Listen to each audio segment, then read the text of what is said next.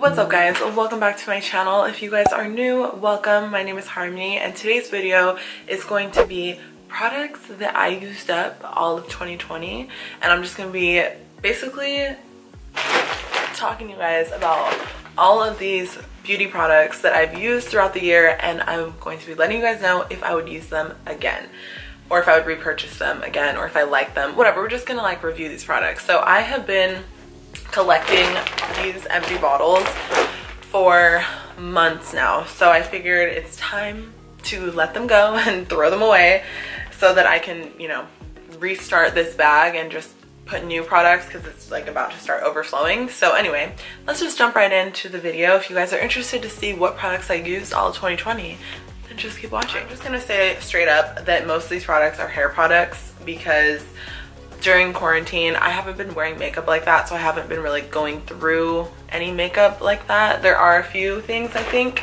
but it's mostly like hair and like skin stuff like that. So let's just jump in. I'm just gonna reach in randomly and pull out things. So the first thing in here is the Garnier Fructis Grow Strong shampoo and conditioner. Now this, if you guys know anything about me, this is a holy grail. I always recommend this product, and before any of you Monet girls try to come for me and say that it's bad, I don't care, it works for me. I have really long hair. My hair is literally down to my butt crack, and it's really long, and it's all thanks to these products. Like, I swear by this shampoo and conditioner. I don't wash my hair every day. I wash my hair maybe 4 times a month, so every week, about, if that, maybe 3 times a month. Like, I don't wash my hair very often, especially not because, like, I don't do anything to wash my hair. Like, I wash my hair, I would say, more in the summertime when I'm going to like the beach and going to the pool, things like that. I will wash my hair more often, but during the winter time there's no really reason to. So I wash my hair with this conditioner and shampoo, and I really like it, and I swear it has helped my hair grow. So if you guys are trying to grow your hair out long, I highly recommend to try these 2 products out. You can get them at Walmart, Target, CVS, Amazon, pretty much anywhere that you can buy shampoo and conditioner. So I highly recommend it, and it smells really good. The next thing is this Cantu Curl Activator Cream, which I have 2 of them, so obviously you could tell I really like it, and I have repurchased this so many times. Like, I use this every single day. This is a holy grail in my hair routine as well. If you guys have curly hair, I highly recommend to try it. If you guys have thinner curly hair, you might not like it. So yeah, I'm not exactly sure why the tops are different. I don't know, they're literally the same product, but yeah, if you guys have thinner, like finer hair, you might not like it because I feel like Cantu products are really thick, but I have super thick, coarse hair, so it really works really well for me, and I really like it. Also, I'm wearing a hoodie like always. You guys know me, I live in a hoodie. I work from home, so my uniform is a hoodie and sweats. It's just how it is. So the next thing is this Dickinson's Hydrating Toner, and I actually have repurchased this. I do use this every single day that I do my, every day, not even if I'm wearing makeup. I don't know why I was about to say that. Every day I use this. After I wash my face, I tone my face with this, and it leaves my skin not feeling super dry. A lot of times toners will like suck out all the moisture of your skin, and this one doesn't do that. This is the hydrating one. I feel like there is another one, but I've never used that one, so I've only used this one, and it's the hydrating toner with rose water. So if you have dry skin and you're looking for a good toner, I recommend this one. I really like it. It doesn't break me out, and it doesn't leave my skin feeling dehydrated. Next thing is this Eco Style Gel. I don't even have my edges done today, but when I do my edges, or if I do like a high ponytail or a bun or anything that I need to slick my hair back, I use this gel. I have another one. This is my first one that I went through, and they have different sizes. They have one that I think is a little smaller than this one, and they have like a bigger tube of it. I just like this size because I don't go through it too fast. This one I probably went through it in like, I don't know, maybe like 6 months to 9 months. Like, it took a while to go through this little one, and I like it because if I do go anywhere, I can fit it in my like bag, and I don't have to worry about it being so big and bulky and taking up too much room. So I really like this. If you guys are looking for an edge gel or something to like slick back your hair, I highly recommend this. They have different colors. I was gonna say flavors. They have different like ones. They have like an argan oil one, they have like a clear one, they have like different ones, but they all do the same thing. But I've only tried this one and I really, really like it. Next thing is this wax. So this is hard wax. I do wax my eyebrows, my lip, my armpits, and my by myself. I started doing it in the beginning of the year during quarantine when the salons kept opening and closing and opening and closing, and I was like, I don't got time. I need to wax down there every 4 weeks. So I just decided to do it myself. So I learned how to do it myself. It does hurt. The first time I did it hurt so bad, but I think that the more and more I've done it, I've been doing it since March, like a while. I'm just used to it now and it doesn't even hurt. It takes me like 20 minutes to do it. And if you guys are not confident, I wouldn't try it. But if you guys are like me and you're just like, fuck it, just try it. I got all my wax stuff on Amazon and it was really, really inexpensive. And waxes, they be adding up, because where I used to go, it was like 60 bucks every 4 weeks. And like, that's a lot. So I just decided to do it myself. And this is the brand. It's called Cerapill Blue. And it's hard wax beads, and yeah, I got it on Amazon and I really like it. So the next thing is this Herbal Essences hydrating conditioner, and I really like this for a leave-in conditioner. You know, just like there's no rules in makeup, there's no rules in hair. I leave in regular conditioner in my hair. Some people might cringe at the thought, but for me, like I said, I have really, really thick hair and it gets really dry, so leaving in conditioner doesn't really do anything wrong for my hair. It actually hydrates my hair and I like it a lot. I also leave a little bit of this one in my hair as well when I get out of the shower, but I use this one as a styler, so I just put some of this in right after I get out of the shower and just leave it in my hair and then proceed with my hair routine. So I really like it. I have the bigger size in my bathroom right now, the one that has the pump, because I use it so often that I just bought the bigger one so I don't run out fast. The next thing is this Up and Up feminine wash for sensitive skin, and this is just basically like one of those like Vagisil washes, and I really like the way that this smells. So this is what this one looks like, and like I said, I'm more into the scent. I have been washing down there with just regular bar soap, like Dove bar soap, and I like doing that too, but if I am feeling the vibe, I'll buy one of these. But I heard that these are not so good for your pH balance. But yeah, I've just been using a bar of soap, so this is not like a must-have for me. It's just kind of something that I bought to try, and I didn't hate it, but I also didn't love it enough to just like go out and repurchase it, if that makes sense. Next thing is this Shea Moisture Curl Enhancing Smoothie. Now I haven't used this in a while. I ran out of this earlier this year and I haven't yet repurchased it. I really did like it, but sometimes I just like try new products and then I'll just forget about products. So I would repurchase this. I just haven't repurchased it in a while, but I really did like it and it smells really good. It smells like coconuts. Yeah, it smells really good, but I just haven't used it in a while. But I will try it out again to see, you know. I like to switch up my hair products every once in a while so that my hair doesn't get used to the same routine. Next thing is this coconut whipped cream leave-in conditioner from Renpure. So I heard about this from my friend on Instagram named Vanessa. She's so pretty. She has the prettiest, longest curly hair ever, and so she was using this and I was like, I need that. So I ordered it on Amazon. I don't know where else you can get it. I know that you can get Renpure products at Target and Walmart, and I have not seen this particular product at the stores. So I ordered mine on Amazon. It's like 10 bucks and I really like it. It's a really good detangler, so I just like put it in my hair when I get out of the shower and then use it to comb out my hair. Next thing is this Aveeno Daily Moisturizing Lotion, and this is just regular lotion. I do like it, but it's really expensive, so I don't repurchase it all the time because I do use lotion every day and this is just really expensive. So I started using Jergens. That's the one that I've been using, just regular original Jergens, and I like it just as much as I like this one. If you have sensitive skin though, this is good because it is like soothing and it's like fragrance free and it just is nice and moisturizing, but it is a little expensive. So if you're looking for a nice lotion, this is a good one, but if you're balling on a budget, try the Jergens one.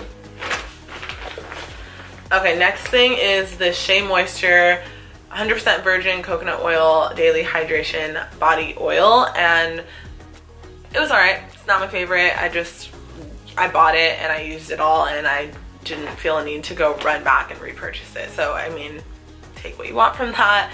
It wasn't the like best lotion, or sorry, it wasn't like the best oil I've ever used, but it wasn't bad. It just, I don't know, I just buy different oils whenever I go to the store, so this is just one that I went through. Next thing is from the brand The Good Stuff, and this is a curl hydration butter, and I bought this for the smell. I'm not even gonna lie. Oh my god, I love the way it smells. I still have some in here, so I'm gonna have to use that. But yeah, this smells so good, you guys. Like, I would honestly buy it again just for the scent. Not gonna lie, the product is whatever. It's not the best, it's not bad, but it's not like I need it. But the smell, oh my gosh, you guys, like, oh my god, it smells so good. This smell is everything. Next thing is this Olay Ultra Moisture Shea Butter Body Wash, and this one smells really, really good too. I'm a scent girl, I'm all about scents. This one smelled really good. I actually have the bigger one, so I did repurchase it, and I really do like the way that it smells. So if you guys are looking for a good body wash that smells really good and fresh, this one is really, really good. This is the Herbal Essences Set Me Up Beautifully Bold Hairspray, and this again smells really good. There's still a little bit in here. Oh my gosh, it smells so good. I'm telling you guys, I am such a sucker for smell. Oh my god, this smells so good. I have repurchased this. I repurchase it all the time. It's like probably one of my favorite hairsprays. I don't use hairspray like all the time, and I'm not using it like to set curls that I curled or whatever. I just use it to kind of just give my hair like a set, but it's not like if I don't use hairspray, my curls are gonna fall out. So if you guys are looking for like an ultra hold one, I cannot recommend a hairspray for you, but if you want a hairspray that smells really good, this is really good. Next thing are these Fit Me loose finishing powders, which this is in Fair, so I just use these to set my under eyes, and I really liked it. I haven't repurchased them because I'm using different ones at the moment, but if you guys are looking for a good drugstore setting powder, I highly recommend the Maybelline Fit Me ones. Here is another coconut curl enhancing smoothie. This is just like the small travel size one, so if you guys want to try that one but you don't want to pay the whole, you know, price for the big thing, try the little one. I got it at Target in like the little travel section. This is the Anastasia Beverly Hills Banana Powder, and I actually really, really liked this a lot. Just expensive. It was real expensive. I was like, oh my god, it's super expensive. So I'm actually using the Morphe one right now, and then also One Size Beauty sent me the translucent one, so those are the ones that I'm using at the moment. But I did really like this, and I definitely would repurchase it again. It's just really expensive, but it is a lot of product. So it's 0.9 ounces, which I don't know if that's like, I have to check my other ones, but I'm pretty sure that this is way more than the Morphe one, but it is a little bit expensive. This is the Garnier Micellar Cleansing Water. I get these in the travel section because I don't really go through them like that, so I just get the little ones, and I have repurchased it, and I do use it to take off mostly my eye makeup. I just really take off my face makeup with face wash because I haven't been wearing foundation pretty much at all. I've worn foundation like 10 times this year. I just wear concealer and powder, so I use this to take off my eye makeup when I do wear makeup because I use waterproof mascara, so this helps take it off. So I really like this a lot. Is the MAC Complete Comfort Cream, and I used all of it. It's gone. I liked it, but it was really expensive, so I was just not worth the money to me personally.